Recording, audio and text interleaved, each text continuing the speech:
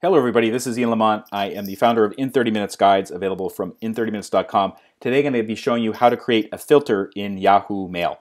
And this approach works whether you're using Yahoo Mail in Firefox or Microsoft Edge or Google Chrome or even Safari. It's a pretty easy way to set it up, and I've been using Yahoo Mail for such a long time.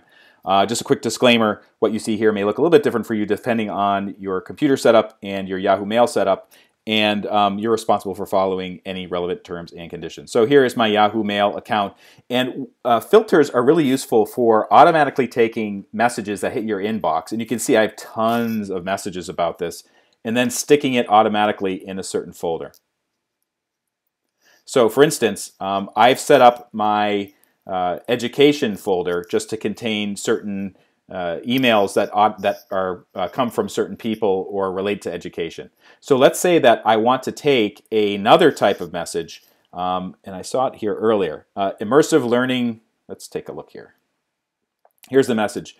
Immersive learning virtual conference notifications. I get these all the time, and actually they're helpful, but I don't want them crowding my inbox. I want to put them in that education folder I just showed you. So here's what you do.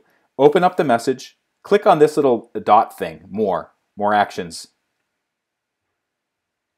One of the options will be filter messages like this. So click that, and it will say add filter. Always move messages from immersive learning at gmail.com to this folder, and then it will allow you to select it. So what I'm going to do is just put it in education. By the way, you need to have that folder set up beforehand in order to do this. And then you can click Save. So that means every time I get an email from immersivelearning at gmail.com, it will automatically put it in that folder.